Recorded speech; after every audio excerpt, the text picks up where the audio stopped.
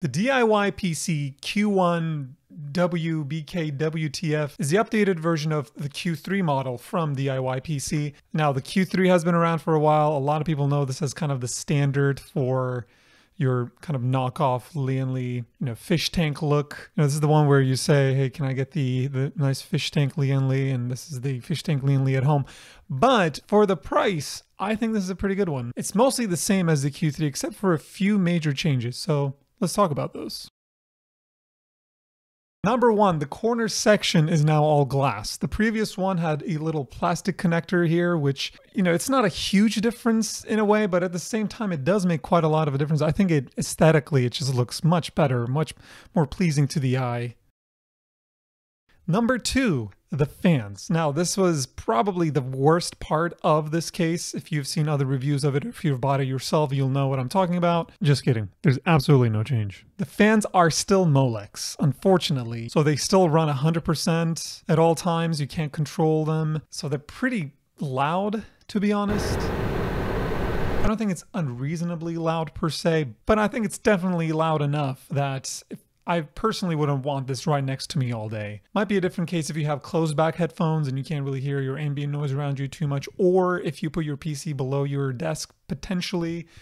But if you're like me, you have open back headphones or you're listening through speakers and this is right next to you and your monitors, I think it'd be a little too loud. To get the color to show, now this is something that I had struggled with at first. You have to keep the extra white plastic connector that it comes with. So it should go PSU cable into the 3-pin Molex that they provide you with, and then the fan, and then the fan, and then the fan.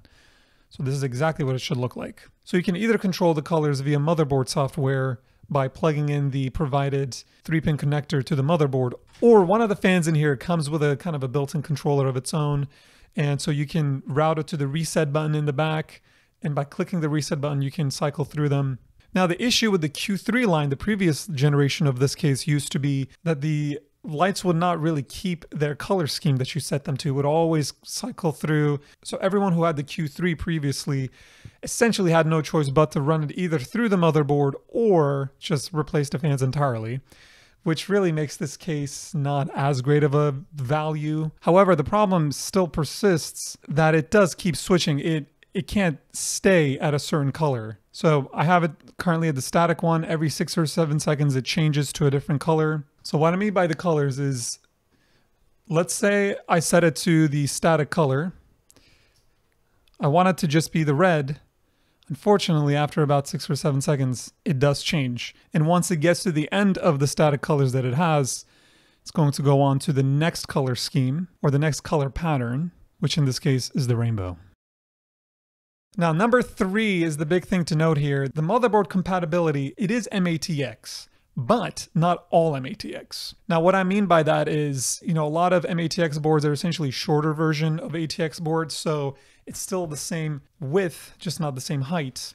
But the ones that go into this case have to be the 24.4 by 21.5 centimeters, not 24.4 by 24, which is what a lot of those thicker MATX boards are. Unless you're okay, I guess, with it going over the fans a little bit, which I don't think looks that great in this case. It kind of renders it obsolete at this point. Now, this is different from the Q3 because with the Q3 case, the motherboard slot is actually a standard MATX, which is pretty nice.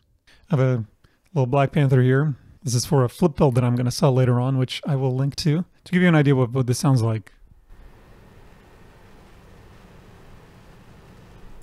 Kind of loud. I have my own PC off camera here. It's in the Lian Li Lankle 2 mesh with a few of the Lian Li ones, the thermal right fans and some Corsair fans, and you can barely hear it.